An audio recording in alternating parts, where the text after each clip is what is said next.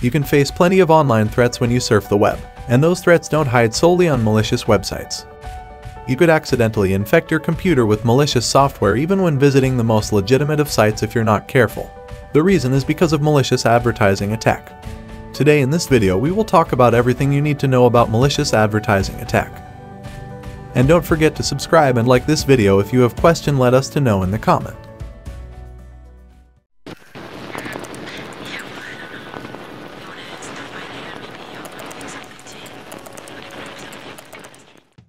What is malvertising or malicious advertising attack? Malicious advertising is a relatively new cyber attack technique that injects malicious code within digital ads. Difficult to detect by both internet users and publishers, these infected ads are usually served to consumers through legitimate advertising networks. Because ads are displayed to all website visitors, virtually every page viewer is at risk of infection. What are the risks of malvertising? Malvertising campaigns and malicious ads can pose risks to your personal information. Here are the most worrisome risks. Hackers might nab your financial information. Malvertising is designed to trick you into disclosing your personal information, especially your financial information. If hackers gain access to your bank account number or bank password, they could drain your account without you even knowing it. Thieves might run up your credit card debt. If hackers manage to steal your credit card information, they can use your card to make purchases for themselves. You can dispute these charges, but you need to be aware of them first. And if you don't check your credit card statement regularly, you may accidentally pay for items you didn't actually buy. Your computer might get infected. Malvertising can also install viruses and other malicious software on your computer. You might not even know that this malware is there, but hackers might use it to track your keystrokes, steal your passwords, or take over your computer. Examples of malvertising. Malvertising comes in all shapes and sizes, but all forms can pose risks to your sensitive information. Here are some common malvertising examples. Malware. The other major malvertising type is more aggressive and can quickly infect your computer. This version of the malware floods legitimate websites with infected banners or boxed ads. Clicking on such ads may install spyware, viruses, trojans, or other types of malwares on your computer. This type of malware can be especially dangerous because it often runs in the background, stealing your personal and financial information, tracking your keystrokes, and monitoring your emails without you noticing. Redirection.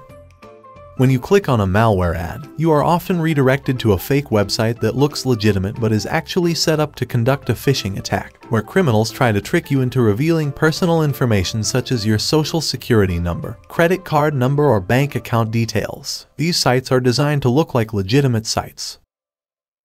Sometimes you don't have to click.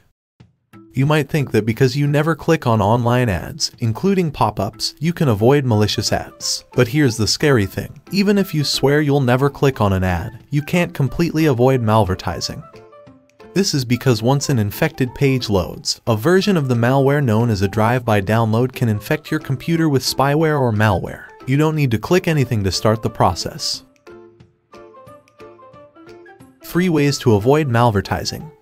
Avoiding malvertising takes vigilance, but it's possible to defend against it. Here's how. The first is, invest in an antivirus program. The best way to protect yourself against malvertising is to install and run a reputable antivirus program on your computer. And once you install antivirus software, make sure to promptly approve any updates. Often, these updates are designed to protect your device against specific forms of malware, including malvertising. If you fall behind on updates, you could leave your computer vulnerable.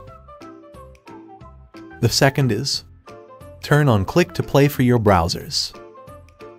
All browsers allow you to select the Click to Play option. By selecting this, all online content that requires plugins to play, such as Java, Adobe Reader, QuickTime, or Flash, will be disabled unless you manually give your OK for the content to play.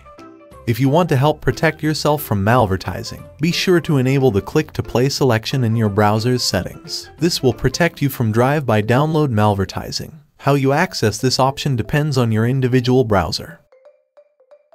The third is, install an ad blocker. You won't accidentally click on a malicious online ad if that ad doesn't show up on your screen. That's the theory behind ad blockers. If you install one, some cost money. Others are free. It will clear web pages of ads, which could help protect you against malvertising in the process.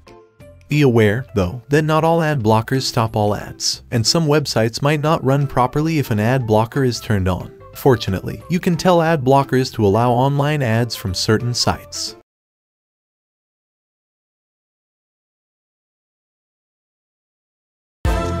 Thanks for watching this article so far. If you like these videos, then please share them with your friends and don't forget to subscribe and to like this video. If you have any questions or feedback, then please drop a comment. And which is best for you, drop on the comment. Thank you for subscribing us.